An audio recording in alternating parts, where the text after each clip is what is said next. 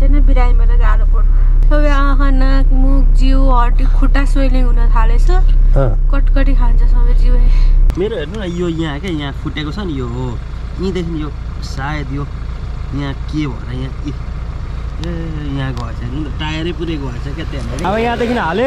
जुन त्यो दुलो जस्तो छ नि त्यहाँदेखि हावा जाँदो रहेछ पुरै हावा निस्किरहेछ जति हालेको नि हावा त्यति निस्किरहेछ भोटे जस्तो छ यो एउटा भोटे लानु पर्यो यो त 3 LB ब्याग भनेपछि 279 भनेपछि त ठिकै हो यसको price hello guys what's up good morning welcome to another vlog आइपुग्यो तपाईँहरू सबैजना सन्चै हुन्छ होला म पनि एकदमै आरामै छु सिलु बेबी के छ खबर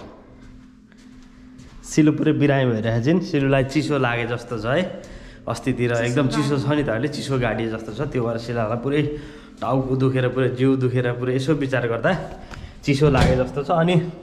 अघि माइजूसँग कुरा गरिरहेको थिएँ माइजूले चिसो लागे जस्तो छ म टाउको छाउको मालिस गरिदिन्छु तेल तताएर तेल ठोकिदिन्छु आउनु भनेर भन्नुभयो अनि बाहिर निस्केको तर अब वेदरको कुरा गर्नुपर्दा -8 डिग्री सेल्सियस छ अनि चिसो लाग्छ अनि त्यो भएर बरु सिलालाई अब त्यहाँ जानु पनि पर्ने थियो अनि टक्क ब्ल्याङ्केट ओढाएर सिलुलाई तातो बनाएर गाडी पख चिसै छ नि है तर त्यति साह्रो चिसो रहेन रहेछ अब त घाम लागेर चिसो त चिसै छ त्यही पनि नि हिजो अस्ति जस्तो रहेन रहेछ त्यही पनि अब चिसै छ -6 डिग्री रहेछ आज चाहिँ 8 होइन 6 रहेछ अनि गाडी पनि गाडी ठिकै ब्याट्री फेरि यस्तो चिसोमा त ब्याट्री त पुरै जान्छ है मैले हिजो स्टार्ट गर्न पनि बिर्सेछु अनि चिसोले त ब्याट्री त पुरै ड्यामेजै हुन्छ नि त त्यो भएर आज चाहिँ स्टार्टै गर्नुपर्ने थियो गाडी पनि भन्नु गुरु गुरु गुरु गुरु गुरु गर्दैछ नि हेर्नु न आवाजै अर्को आइरहेछ है आवाजै अर्को आइरहेछ गाडी तातो बनाऊँ यार सिटमा तातो लगाऊ सिटमा तातो के भन्नुहोस् त तिम्रो ब्लगमा केही पनि भन्न छैन बिरामीबाट गाह्रो पर्यो खै त यार सबै आँखा नाक मुख जिउ हड्डी खुट्टा स्वेलिङ हुन थालेछ कटकटी खान्छ सबै जिउ अङ्ग प्रत्यङ्ग सबै दुखेको छ नदुखेको काय छैन सिललाई चिसोले फेरि चिसो यति छिटो लाग्छ सिलालाई कुरै नगरौँ है लास्टै तिमीलाई साह्रो छिटो चिसो लाग्ने है एकदम छिटो कि लाइक अलिकति सिरेट हावा चलो कि म बिरामी भइहाल्छु जस्तो मन्दिर गएको थियौँ नि हामी मन्दिर अरे करेलिभ त्यो दिनदेखि नै म हल्का अलिअलि बिरामी भएको रहेछ भिडियोमा यसो हेरेको म कस्तो जाडोले कामिरहेको रहेछ तर आफूलाई फिल नभएको कि त्यहाँदेखि अलिअलि गर्दा गर्दै अनि फेरि गर्मी टाइपको हुन्छ क्या अहिले गर्मी टाइपको हुन्छ नि त आफूलाई फेरि गर्मी हुन्छ राति लुगा पनि फ्यालेर सुतिदो रहेछ लारा सुत्दा पनि अब पुरै हपहपी हुन्छ अनि फ्यालेर सुतिदो रहेछ अनि चिसो टाँसिहाल्ने क्या अनि चिसोले भनेको हावा पनि एकदम कम्ती भएछ है हावा हालौँ कि नहालौँ अहिले कि अहिले आउँदा हालौँ के भन्छ तिमी गाडीमा हावा चिसोमा हावा अलिकति कम्ती हुन्छ नि त दारीले सुहाएन अरे सिलु सिलले पुरै तपाईँलाई यो कटिङ दारीले सुहाएन भन्दैछ नि तर म त पुरै सुहाएको देखिरहेको छु त सिलु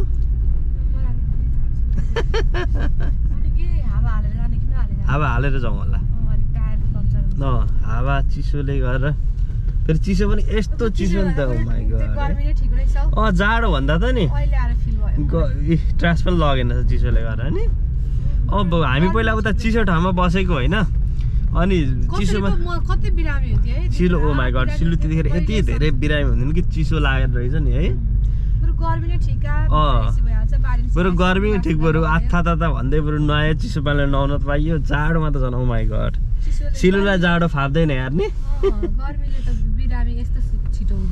आमा ट्रासे त हेर ड्याङ चिसोले आएको रहेन रहेछ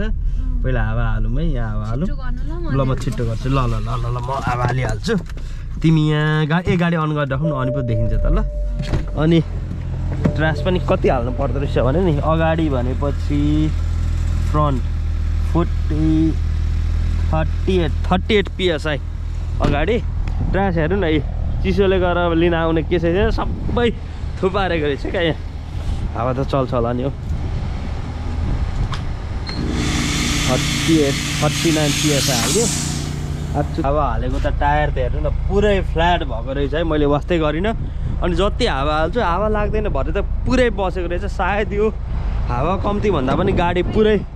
पम्चरै चिसो छ यार ल आउन त पुरै झ्याल खोला त पुरै पम्चरै भयो जस्तो छ है सिलुलाई त्यहाँ यस्तो तिमी त्यहाँ अन गरिरह ल त्यहाँ थिचिरह चिसो छ यार फेरि त्यहाँ यहाँ अन गर त यहाँ यो प्लस थिचिरह तिमी ल म हाले गर्छु है तपाईँको जति हाले पनि यो उठ्दै उठेन क्या यो सायद कतै पम्चरै भएको होला होइन लेट्स फेरि एकतालि ट्राई गरौँ लास्ट ट्राई गरौँ अन्तिममा पुरै अब यो टायरै फेर्नुपर्छ गाडीमा पुरै यहाँ एकापट्टि पक्नु त यहाँनिर हेर्नु न यहाँ गएको रहेछ आइडन पुरै दुलो परेको रहेछ यहाँ टायर त्यसो हुँदाखेरि यो सायद टायरै फेर्नुपर्छ जस्तो छ लेट्स अब अहिलेलाई त छोडिदिउँ है अब के गर्ने कहाँ लगेर बनाउने विचार गरौँ अब ठन्डा कोठाभित्र जाउँ सुरुमा उदे हेर न यहाँ हेर न यहाँ देख्यो यो हेर यो टायरै गएछ यार गाडी भएन भने त अमेरिकामा ओमाइगा पुरै खुट्टै भएको चाहिँ जस्तो हुन्छ अब मेरो ग्रोसरी भनेको पुरै खतरा खुत्रुक सकिरहेको थियो के ल्याउनु पर्ने थियो टमाटरहरू छैन होइन अनि अब हेर्नु त गाडी नभएपछि त बिजोग भयो नि अनि त्यो हावा हाल्ने पनि आइडन त्यो हामीहरूको के भएर त्यो बिग्रेको जस्तो लाग्यो क्या त्यो हाम्रो अपार्टमेन्टको अनि बरु दाइसँग त्यहाँनिर निया दाइसँग त्यो अटोमेटिक गाडीमा कनेक्ट गरेर हाल्ने खालको छ बरु यहाँदेखि अब हिँडेर जानु त एकदम चिसो छ होइन अनि त्यो भएर यहाँ मनोज यहाँ साथीको गाडी लिएर गएर त्यो हाल्ने चाहिँ ल्याउनु पर्यो अनि त्यो हालेर ट्राई गर्नु पर्यो त्यस पछाडि पनि भएन भने चाहिँ अनि बरु चक्कै चेन्ज गर्नुपर्ने कसरी बा मेकानिक यति बोलाउनु पर्ने हो चाहिँ सुरुमा म हावा हाल्न चाहिँ फर्स्ट ट्राई गर्छु है गाडी सायद यही होला मनोजको गाडी भनेपछि पक्नु पहिला हो त्यही रहेछ यो गाडी मनोजको नयाँ गाडी आज फर्स्ट टाइम कुदायो है हावा हाल्ने ल्याए यहाँ अब गएर ट्राई गरौँ हावा हाल्दाखेरि भयो त हुन्थ्यो हावा हाल्दाखेरि पनि भएन भने चाहिँ के गर्ने भन्ने कुरा क्या अनि चाहिँ अब हल्का होइन 10-15 मिनटसम्मलाई 20 मिनटसम्मलाई अडिने गरी हावा बस्यो भने त त्यहाँ खुर्रा कुदाएर लगेर होइन उयो गरेर बनाएर ल्याउँदा होइन चेन्ज गर्दा भइहाल्छ इनकेस भएन भने चाहिँ गाह्रो हो क्या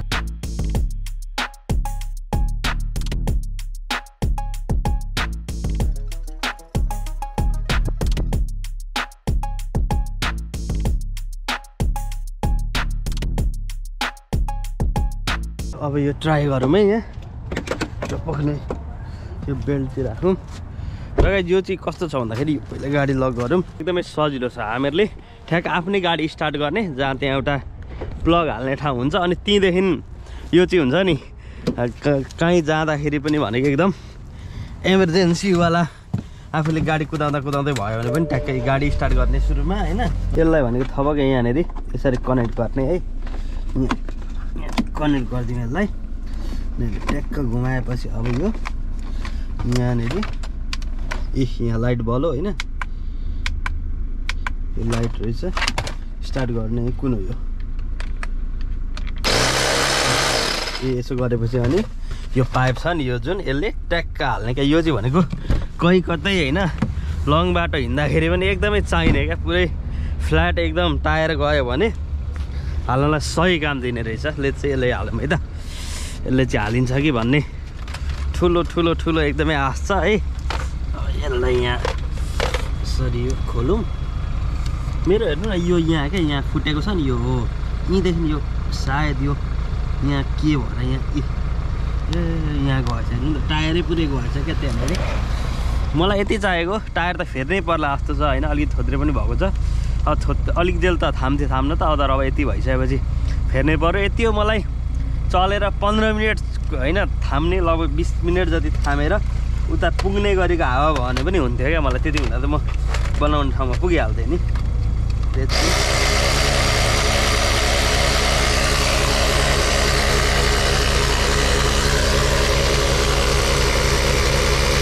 गाडी हावा यहाँदेखि हाले जुन त दुलो जस्तो छ नि त्यहाँदेखि हावा जाँदो रहेछ पुरै हावा निस्किरहेछ जति हालेको नि हावा त्यति निस्किरहेछ त्यसो हुँदाखेरि अब यो गाडी भनेको हावा हुने भएन लेट्स चाहिँ अब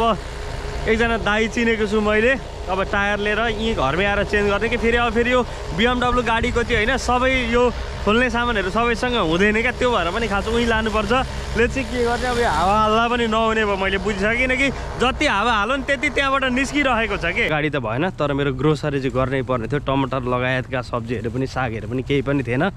त्यो भएर म उता साथीकै गाडीमा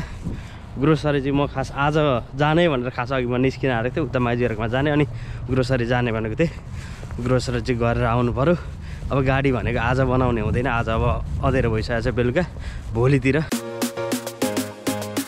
आज त चिसो भएर होला खासै त्यस्तो बिजी रहेन रहेछ। गाडी मैले तिनेर राखेँ, नभए अरू बेला भनेको त उमाइ गट है यस्तो बिजी हुन्थ्यो, यस्तो बिजी हुन्थ्यो। यति धेरै चिसो छ नि त, त्यो भएर पनि खासै मान्छेहरू सपिङमा खासै मान्छे आएकै छैनन् कि। गाइस टमाटर त पुरै सकेको रहेछ, टमाटर अस्ति पनि थिएन।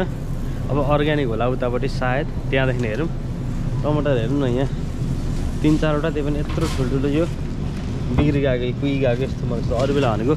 सानो अर्को खालको कति राम्रो टमाटर पाउँथ्यो। अर्ग्यानिक सेक्सनमा हेर्छु है त त्यहाँ छ कि बा। अर्ग्यानिक सेक्सन पनि गाइस सबै ठुलो टमाटर रहेन रहेछ, यो सानो मात्र रहेछ। म अर्को स्टोर पनि त्यहाँ क्रोगर पनि जानै पर्ने भयो, किनकि टमाटरै छैन। त म सिलुलाई फोन गरेर सोधिरहेको छु, किनकि मलाई सबै कुरा थाहा हुँदैन नि त। अनि सिलुलाई फोन गरेर यो भनेर भने र यहाँ मेरो सब्सक्राइबरहरू पनि 2जना भेटेको थिएँ अघि। म पनि नेपाली हो कि होइन अब होइन, उहाँहरू पनि झुक्किनु हो क्या, हो कि होइन बोलाउन खोज्दै हुन्थ्यो। अनि त्यसपछि अब मैले थाहा पाएँ उहाँहरू झुकेको, अनि मैले पनि अब बोलाइहाल्न बाँकी कसो भनेर बोलाएको थिइनँ। अनि फेरि उहाँ भेट भयो, चिनजान पनि भयो। खुसी लाग्छ क्या यसरी जहाँ गए पनि 2-4जना नेपाली प्रायः होइन मेरो सब्सक्राइबर मलाई हेर्ने, मलाई माया गर्ने प्रायः भेट भइरहेको हुन्छु, एकदम खुसी लाग्छ यस्तो भेट्दाखेरि। र गाइस मेरो यहाँको सक्यो, अब सागहरू यहाँ केही पनि पाइएन। त्यसो हुँदाखेरि अर्को स्टोर पनि जानै पर्ने भयो, किनकि सिलाले 2-3 खाले चाहिँ साग नलिकन नआउनु, जहाँ बाटो भए पनि साग ल्याउनु, मलाई खाना मन लागेको छ भनेर भनिरहेको थिइन्। साग खोज्नै छ गाइस। म अर्को स्टोर आएको छु, सायद यहाँ चाहिँ साग टमाटर पायो भने पनि हुन्छ। अनि अनार पनि सिलले सकेको छ भन्दै थिइन्। त्यो 3 थोक चाहिँ मैले जसरी भए पनि लानै छ है। फाइनली गाइस यहाँ चाहिँ टमाटर जति लगे पनि रहेछ। यहाँ चाहिँ हेर्नु त है टमाटर उठाइहाल्नु पर्यो यहाँदेखि नै गाइस। यहाँ चाहिँ रहेछ एकदम राम्रो साग रहेछ। यो चाहिँ 2 मुठा जति लगौँ, एकदम राम्रो रहेछ। रायोको साग, रायोको त होइन होला, जेको भए पनि साग हो। 2 मुठा 2 साग भइहाल्छ। कोपी पनि एउटा हालौँ, कहिलेकाहीँ त मिठै हुन्छ, नभए मलाई सिललाई चाहिँ मिठै लाग्छ। मलाई खासै यहाँको कोपी त्यस्तो टेस्टी हुँदैन, तै पनि कहिलेकाहीँ त रोटेट गरेर खाँदा राम्रै हुन्छ। खोर्सानी पनि मैले कहिलेकाहीँ त यहाँ देख्ने गरेको थिएँ, खोर्सानी पनि ट्याक्कै सकेको रहेछ। अब नेपाली दोकान जान पनि अल्छी लागेको छ। यहाँदेखि पाइयो भने यहाँदेखि लानु पर्यो भनेर हेरेको। भोगटे जस्तो छ यो, एउटा भोगटे लानु पर्यो। यो त 3 LB ब्याग भनेपछि 279 भनेपछि त ठिकै हो, यसको प्राइस 279 भन्दा। एउटा लगेर ट्राई गर्नु पर्यो कस्तो रहेछ भोगटे। यहाँको मेरो ग्रोसरी सक्यो। यहाँ भनेको मैले टमाटर, फलफुलहरू किनेँ, चेरीहरू, त्यस्तै ड्र्यागन फ्रुटहरू के नयाँ फलफुल यहाँ भेटेँ। 2-4 थोक फलफुल पनि सकिरहेको थियो। अनि साग किनेँ, एकदम चिसो पनि भयो गाइस। अब भने म भोक पनि लाग्यो, अर्को कुरा भोक लाग्यो। अब भने म डाइरेक्ट घरै लागेँ गाइस। घर आइपुगेँ, सिलु पनि टाउको दुखेर भर्खरै उठ्दै रहेछन्। यहाँ थानकुनको यो भाँडाकुँडा केही पनि गरेको छैन, उसलाई सुरुमा भोक लाग्यो। यो चेरी र मैले ड्र्यागन ल्याएको थिएँ, यो फलफुल चाहिँ दिइहाल्नु पऱ्यो। त्यसपछि उता गाडीको चाबी पनि दिएको छैन, गाडीको चाबी दिएर आउँछु। त्यसपछि भनेको मलाई पनि भोक लाग्यो है, के खाने अनि विचार गर्नुलाई। बेलुकाको भन्दा पनि अहिले कति बज्यो, 5 बज्यो। अब बेलुकाको भन्दा हुन्छ। गाडी मैले भनेको ठ्याक्क मेरो अगाडि त्यहाँनिर त्यो रातो गाडी हो, त्यहाँनिर पार्किङ गरेको थिएँ। मेरो साथीको ठ्याक्क त्यतापट्टि हो, उतैपट्टि खाली रहेछ। ठ्याक्कै कोठाकै अगाडि लगाएर राखिदिनु पर्यो, त्यसमा त सजिलो हुन्छ नि त। त्यहाँ पार्किङ फेरि जतिखेर भन्नु त्यतिखेर त खाली हुँदैन। अहिले चाहिँ ठ्याक्क उनीहरूकै कोठा अगाडि ठ्याक्कै खाली रहेछ क्या, त्यहीँ लगेर पार्किङ गरेर चाबी बुझाइदिनु पर्यो गाइज। मैले यता क्लिनअप सबै कुरा गरिसकेँ। अब भने यो भाँडा मस्काउनु छ, भाँडा मस्काउन एप्रोन लाएर रेडी भइसकेको छु। र मैले फलफुलहरू के सिलाएको खाएँ। अहिले बेलुकाको 6 बजेको छ। अब यो सुरुमा माजिसकेको छु, भाँडाकुँडा एकदम रहिरहेको थियो। अरू बेला भनेको त म बाहिर निस्किँदा ओर्दा भनेको सिलुले मस्काइरहेको हुन्थेन होइन, तर आज ऊ एकदम बिरामी भएर मस्काउनु सकेको थिइनँ। त्यो भएर म यो सुरुमा मस्काउँछु। त्यस पछाडि भनेको फेसबुकको लागि भिडियो पनि सुट गर्नुपर्ने छ। सुरुमा खाना पकाउँछु, सिलुलाई एकदम भोक पनि लाग्यो, उसलाई खाजा फ्रुट्सहरू मात्रै दिइरहेको छु। अब सुरुमा साग ल्याएको छु, साग, अनि त्यसपछि खाना के कुरा गाह्रो भने बेबी मैले गरेको काम नदेखे पनि मैले गरेको रेसिपी नै त्यस्तो रहेछ र अब तिमीलाई भोक लागिसक्यो है मलाई भोक भन्दा पनि टाउको दुखेर फुट्न लागिसक्यो ल म छिटो गर्छु ओके मैले बेलुकाको खाना पकाइसकेको छु आज मैले भनेको साग र आलु टक्क सिटी लगाइदियो अदुवा हालेर सुलले यस्तै खाने भने अचार बनाएको छु टमाटरको चटनी अदुवा धनियाँ हालेर टमाटरको चटनी नखाएको एकदम धेरै भएको थियो किनकि टमाटर अस्ति सकिएको थियो ल्याएको थिएन 4-5 दिन त्यतिकै भयो चिसोले 4-5 दिन भन्दा पनि 3 दिन जति चिसोले टमाटर पनि ल्याइएन र खाना यहाँ पाकिसकेको छ र गाइस अब भने म आजको ब्लग यिनीहरू एन्ड गर्छु अब हामी खानासाना खान्छौँ आई होप तपाईँलाई आजको भ्लग मन पऱ्यो होला मन पऱ्यो भने भिडियो लाइक गर्नु होला कमेन्ट गर्नु होला र तपाईँहरू हाम्रो युट्युब च्यानल नयाँ हुन्छ भने ट्याग सब्सक्राइब गरेर जोडिदिनु होला भोलि बिहानै भनेको उठ्ने बित्तिकै भनेको गाडी कहाँ बनाउने कसरी टोगाएर लाने भन्ने कुरा सबै कुरा व्यवस्था मिलाउनु पर्नेछ कसो गर्ने खै अहिलेसम्म आइडिया आएको छैन लेट्सी घरमै बा मेकानिक बोलाउनु पर्छ कि के गर्नुपर्छ तपाईँहरूले नेक्स्ट ब्लगमा त्यो भने देखिहाल्नुहुन्छ thank you so much by